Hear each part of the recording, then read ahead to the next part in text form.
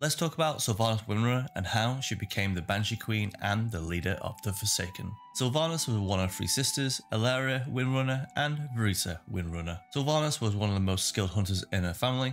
This talent would earn her the title of Ranger General of Silvermoon.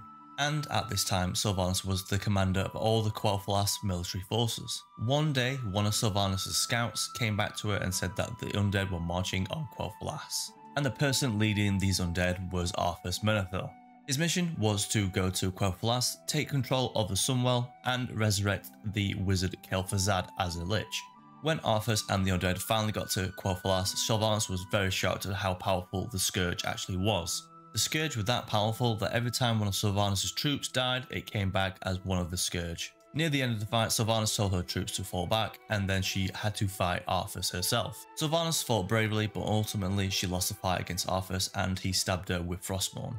Arthas denied Sylvanas the piece of death, which made her a Banshee under his control. He kept her body in a chest just for a bit of an extra little torment, and then Sylvanas was made to watch in horror Arthas kill all of her kin. Arthas succeeded in his mission and resurrected Kel'Thuzad as a lich. After the fall of Quel'Thalas, Arthas' powers was draining from him. The reason for this was Frostmourne was away from the Ice Throne Citadel in Northrend, so Arthas had to return to Northrend to merge with the Lich King to retain his full power. With his power diminished, Sylvanas found her will was her own again. Sylvanas had been able to recover her body from the chest which Arthas stored it in, but it wasn't only Sylvanas who had the will of her own, it was also some of the Scourge also. Sylvanas and the undead who actually followed her made a vow to take revenge on Arthas who made them this way. With the small little army of undead, gnolls, murlocs and ogres, they defeated 3 dreadlords and took control of Lordaeron.